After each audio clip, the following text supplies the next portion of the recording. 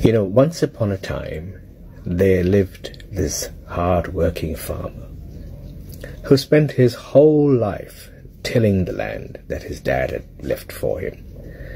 And he had a little family, and every season he would hope that he'd make enough of money to be able to provide for the family and educate the kids. And these were, the old days when you don't have these modern mechanized equipment, and also everything had to be done manually, and he was growing old. So every night he would pray and just dream of becoming the richest man in the world.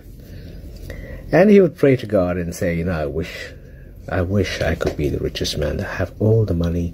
I can do everything. Look at the options I'd have. How I wish you could make that dream come true.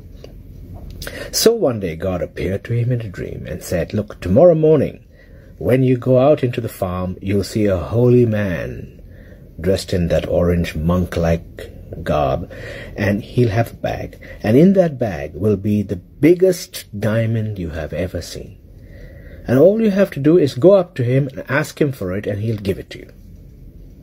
And guess what? Next morning, it happened exactly how God said it would.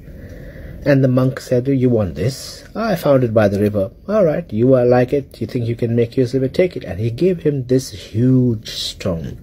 And if the farmer had to sell that stone, he would have been the richest man the world has ever seen.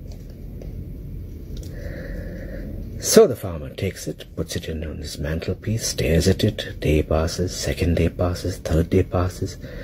And there was a kind of a storm raging within his mind and his heart. And guess what? On the fourth day, he takes the stone, puts it in a bag, and goes searching for the monk. He goes searching from one village to the next. Have you seen this monk? Have you seen this monk? And finally, after 3-4 days, somebody said, yes, he's there. And he went there, and right enough by the riverside, he saw this monk. So he went up to the monk. He says, you remember you gave me this stone? So the monk said, yes. What do you want now?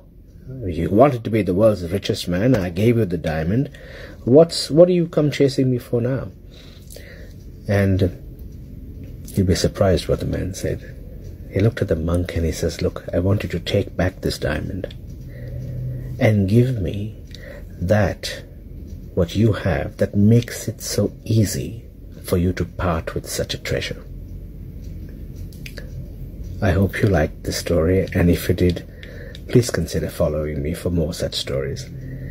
Thank you very much. God